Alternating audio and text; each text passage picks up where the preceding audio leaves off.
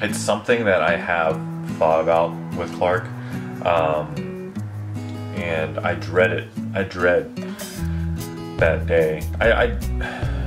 It's one of the biggest reasons why I include him so much, in my job and my social medias and everything like that. It's not because I think that you'll love him. It's not because I want to drown.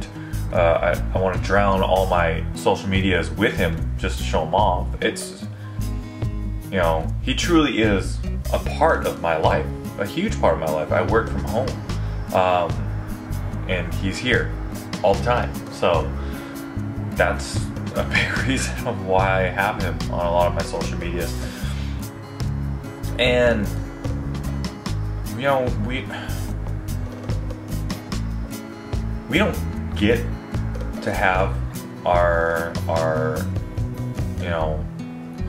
if you have a dog or a cat or anything like that, we don't get to have them for that long. They're only on this earth for a very short amount of time compared to humans, and the amount of love that they give is pretty incredible. It's insane when you think about it. They love unconditionally, and it's one of those things that we're doing a disservice to them. If we don't love them that same way back, if we don't do our absolute best to show them every single day that we love them. And I'm not saying that every single day you have to spend so much time with them and, cuddle up and do this and that.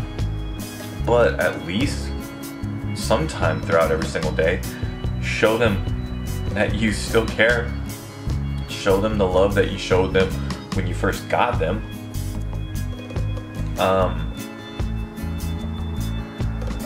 I would hate myself if, when the day comes, that Clark passes, that I look back and I say, I didn't spend enough time with him. I didn't give him enough attention.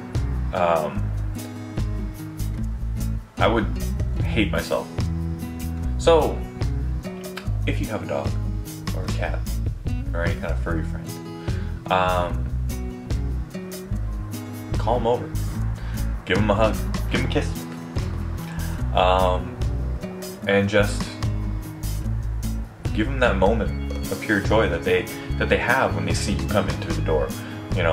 When you're scratching them on the head or on the belly, when they're sleeping on your neck, on your chest.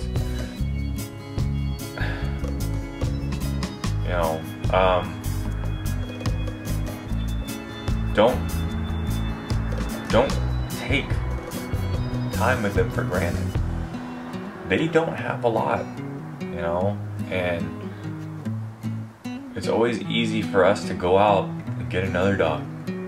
But let's be serious. If you love them the way they should be loved, you can never replace them. So yeah, go hug your pet and love them and give them a kiss. And maybe a piece of bacon too. Close enough.